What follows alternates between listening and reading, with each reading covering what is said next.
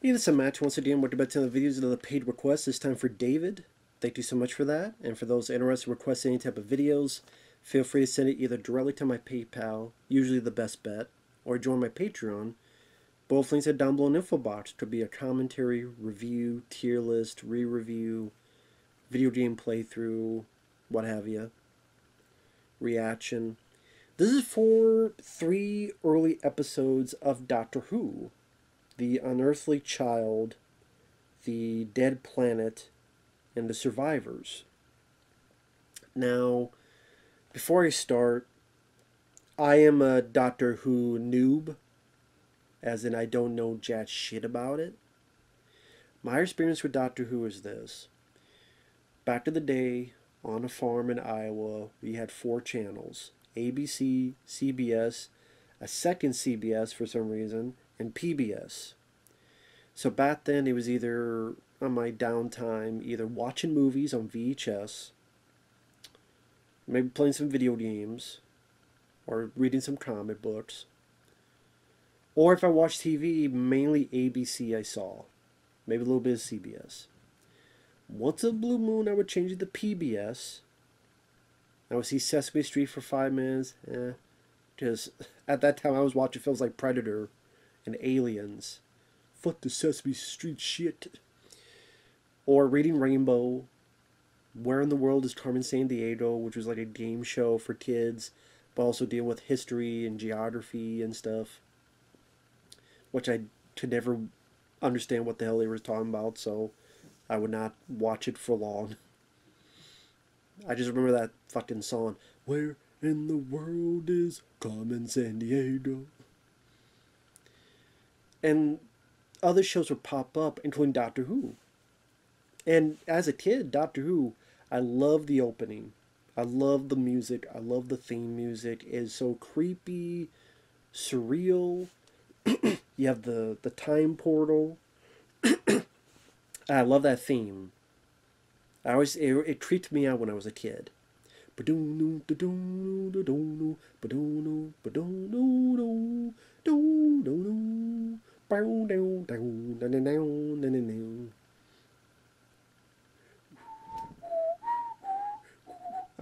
doing a shit job of it. But then I would try to watch the episodes and I'd be like, could never get into it. I know there are a lot of diehard fans of the show. It's okay, these are like the 3 early episodes. I still couldn't get in the show. My favorite is the fucking theme song. I love the theme song. This show just isn't for me. I don't know if it's just these are the early stages in 1963 on the BBC. They're in black and white. Very, very, very cheap. I mean, if you think Star Trek looked cheap, this looked like it was a school play. It really did. It looked like they had I was going to say $18, but more like $7.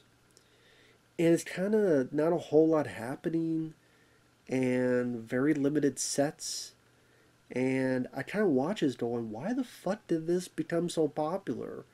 I know I'm going to get people pissed at me for it, but I really did feel that way watching these 3. Why the fuck did this show get so popular? Well, what is it that'd be curious about? What is it that people like about Doctor Who that I'm missing? Because you have an unearthly child, which, for what I understand, I guess if you try to stream it, that episode won't pop up. Because I guess the guy who wrote it, he's passed away, but the son. This is what I heard. The son or relative of that writer of an unearthly child. Something about he hates the way BBC and Doctor Who is nowadays, because all the woke shit. So he won't sign off because he owns. Because people, when they repackage it to other places, they need a little bit of, okay, fine, we get your permission. They didn't get his permission, so I guess they can't show that episode. But it was on, I think it was on Daily Motion that I saw this. Again, very rough looking. And it stars William Hartnell as the first Doctor. And you have his police telephone booth called the TARDIS that uses to travel time and space. And the way it's shot looks like it's handheld. And like the first episode where the two teachers talking about this lady called Susan and saying, well, how come she understands this, but she doesn't understand that? She understands this, but she doesn't understand that. She's smart about certain things, but she's not smart about other things. So they're talking and talking, then they follow her. They see that she disappeared into this phone booth. They don't follow her, but then there's the doctor, and he says, pretty much, leave us alone, get the fuck out of here, you don't belong here, what the fuck you doing here, just without the cursing. And I don't know what it is. I don't know if I saw like a different cut of this pilot, because there's screw ups where a lady goes, that's a 15-year-old. Because it was the female teacher. She says that a fifth, and then she stops and goes, that's a 15-year-old girl that we're doing. She screwed up. She screwed up the word 15. Like literally she said, that's a 15. I'm like, wait, she just screwed up and there's no second take? This is like it was done live, like a stage play. Was that how it is back in the day they did Doctor Who? There's another one. Which was it?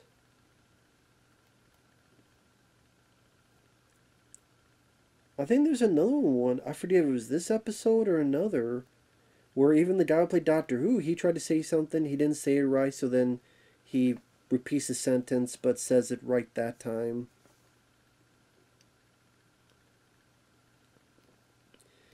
And then they're arguing. They go in, they see how all the stuff in this a lot bigger than it looks on the outside. They explain what the TARDIS is. They explain who the Doctor is. The teachers don't believe them. They start it up. The girl is the Doctor's granddaughter, which I didn't even know the Doctor had granddaughters and that type of stuff. Again, shows how little I fucking know of this character. They start up. We don't really see anything. Then they're in the desert. A shadow pops up, which is a cool looking shot. Sort of the TARDIS here, and here you see the shadow pop up on the ground, like there's a figure off screen. And then the music, I'm like, that was the best shot of the episode. That was the last shot. But I'm sitting there going, God damn, this looks rough. This looks rough. It looks like someone's home movie. And even the others, like the Dead Planet, they walk around this planet, very cheap looking sets, where there's this solidified animals made of metal, and this planet seems like it's totally dead, and then they see a city. So then Doctor Who fucks up his machine on purpose and says, oh, we need to fix this, we need mercury. He lied because he wanted to go in the city while the others didn't. They look around some more. They split up. The female teacher gets trapped. And she's looking around. And there's even a point that she literally puts like this on the camera. Like she'll do this on the walls. And when she's over here, she literally does this. I'm like, is that really, do you really want to do that? Apparently so. And then this thing that looked like either a meat thermometer or a microphone or a little plunger go towards her. Like, I don't even know. Like go towards her, and she's like, ah, and then the episode ends. And then the third one, the survivors, that's you're introduced to the Daleks. Because I know that's the main, that's like the big villain of the show, kind of like the Borg as Star Trek Next Generation. That's like the big villain people mention.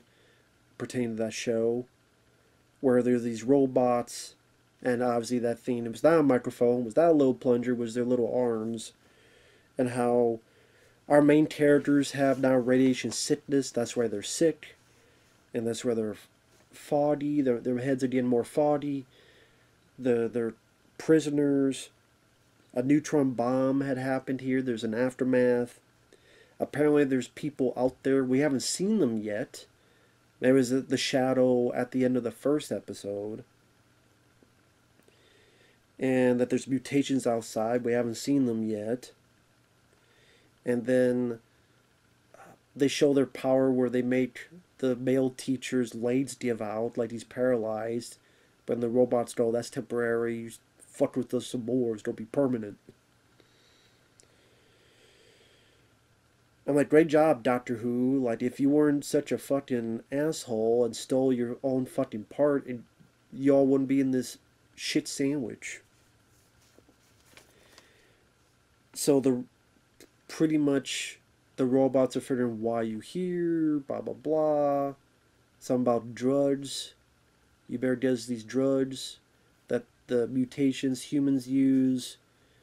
We really don't give a shit if you live or die. We just need this so we can figure out how these mutations are still staying alive up top, and whatever the fuck else the Dows are going to do. I don't really get what their plan is anyway.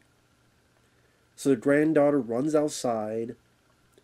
You think she's going to go through some obstacles? No. She just runs through. No one stops her. No one attacks her. She's not chased. She just gets to the fucking Doctor Who booth. Gets the drugs there. Runs out. Then the episode's over. So I'm sitting there going, well, what the fuck really happened in 3 episodes? It was, we're introduced to who the Doctor is and what the TARDIS is.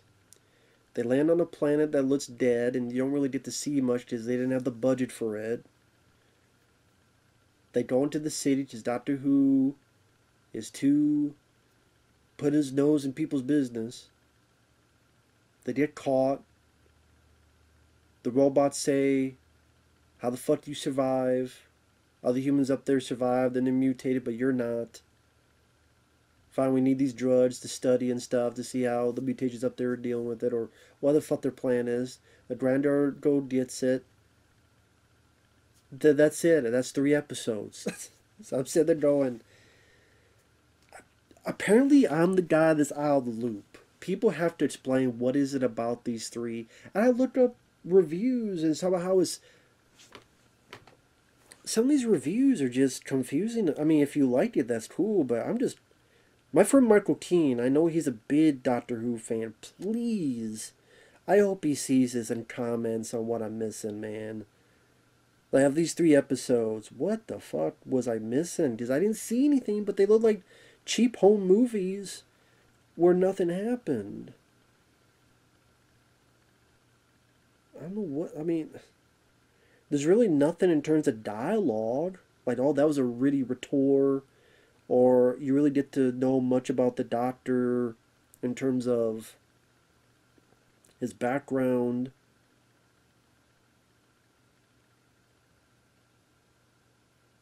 .1. You know, the reviews like, no, not the picture. These are the reviews. Not the rating. Stop fucking around. Stop moving. Click on the goddamn thing. Thank you. Can you imagine what seeing this in 1963 would have been like? What a cheap home movie where people are messing up their lines and they're in a fucking junkyard? Doctor Who at its best? If this is its best, then I don't want to watch it. Unless it's a paid request, then I'll pretty much do anything. Genuine sense of mystery? On what?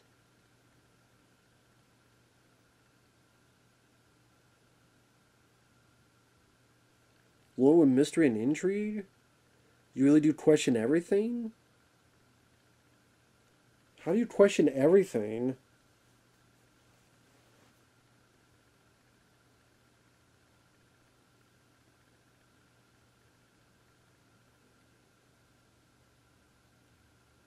Unnerving? What was unnerving about it?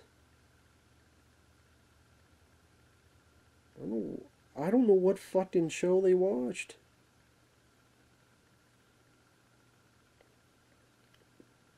Okay, finally, someone 4 out of 10.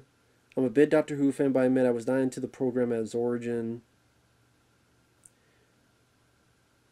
This is a kinescope of live TV. When an actor flubs a line, and that happens with some frequency, there's no edit and retake.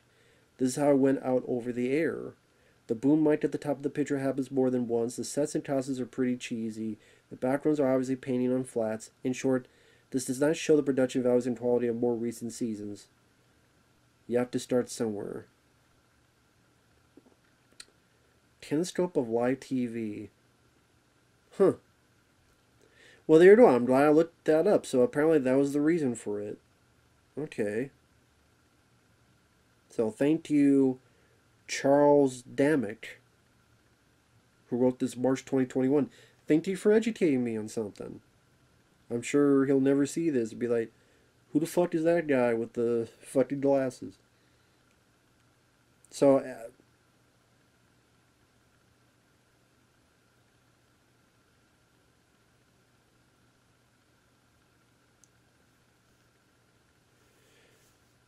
lastly, Hartnell is his least favorite incarnation of the Doctor. He's infuriating and obtuse. He doesn't really do the heavy lifting on the story. The school teachers carry the narrative and are the stars. Heavy-handed foreshadowing and predictability. Okay then. I would say I'm probably more towards him than anybody else. So, and that's from a Doctor Who fan. But it's like the only one, everyone else is like 10, 10, 9, 10. So, there you go. But yeah, this is one of those things I'm just watching going, what the fuck am I missing? And what the fuck was this? Like, the thumbnail should be like this. Like, confused. I mean, hell, the original Star Trek was cheap looking too, but it felt like there was more going on and ambitious with, you know, the different planets and the different aliens, the different other stuff going on, even among 3 episodes, and the cast. Like, the Doctor, I didn't really care about the Doctor in this. He just seemed like an asshole. He just seemed like an asshole. And he fucked over the teachers, didn't bring them back, couldn't bring them back home. That he fucked up his own equipment to lie to them and go into the city and fuck them over there. So that's it. He seems like he has done nothing. He's an asshole. The 2 school teachers are wide-eyed because, you know, they're seeing this for the first time. But I think they did what they could. I would say their acting wasn't that bad for the circumstances.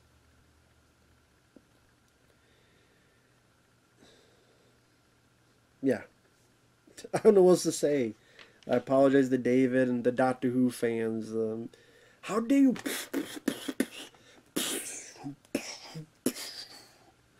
Just a bunch of Doctor Who fans be like... Poo, poo, poo, yo. Knockout punch.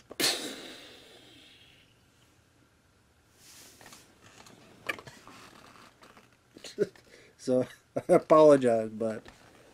I love that theme, even though even here in 19, I love that theme song. I do love that theme.